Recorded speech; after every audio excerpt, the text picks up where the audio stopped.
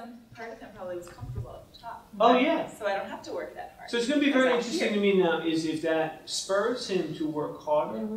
Or I would say it was right around this time last year that we started to talk about it as an administrative group. You know, the first step was sitting with building administration and district administration this summer, where we talked about some possibilities and about why we thought growth mindset would be a good fit. You know, growth mindset, the basic premise is everyone can learn, and if you work hard, you can achieve. That's what people became teachers for. The teachers here, the students here, the parents here, the community as a whole is always willing to do the work if it's good for kids. We had a board meeting and we had a bunch of students come and talk about growth mindset, and that was extraordinarily powerful. You could just feel the enthusiasm and the excitement.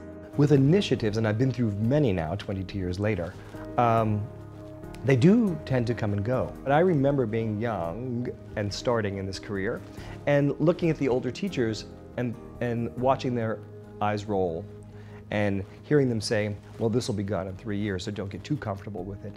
Well, honestly, my first reaction to growth mindset was, okay, here we go. It's huge. I mean, there's no way I'm going to figure this all out in this school year. The first step is, again, asking, how is it going to help my students? How can I implement it? One of the challenges of teaching is time.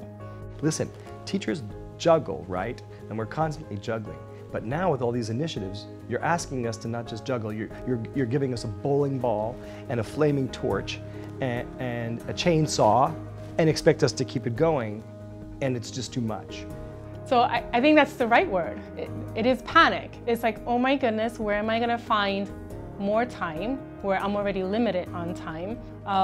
So I was hesitant about it. You know, I felt like I already know this. You know, I'm all for positive thinking. But growth mindset is more than that, which I'm finding.